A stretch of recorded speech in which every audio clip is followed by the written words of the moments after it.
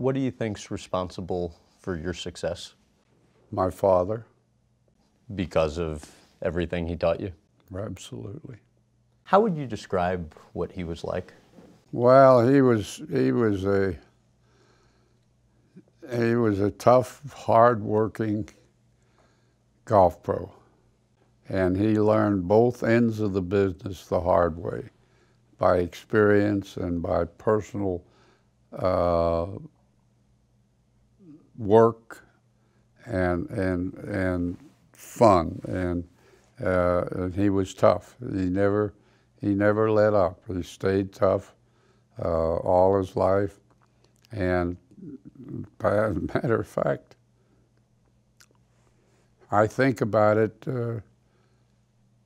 he died a tough guy. He played 27 holes of golf the day he passed, and he was tough.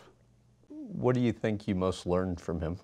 Oh, he was honest, and he was probably as honest as I've ever seen anyone. He said it the way it was. He did it the way it was.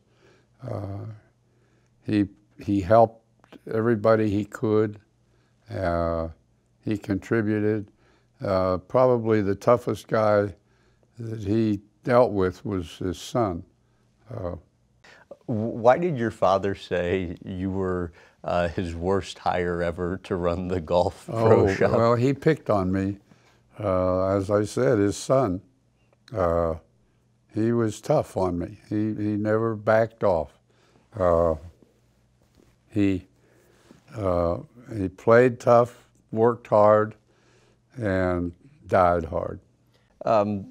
Between growing up in the Depression, having, not a lot of money when you were younger, and even those early tour days when, funds were scarce, what did that teach you about savings? Well, of course, in my family, my father and our family had no money. Most of our early lives, we would come out and hunt rabbits and pheasants and take them home, and my mother would soak them in salt water overnight, and we'd eat them the next day, and that was great stuff.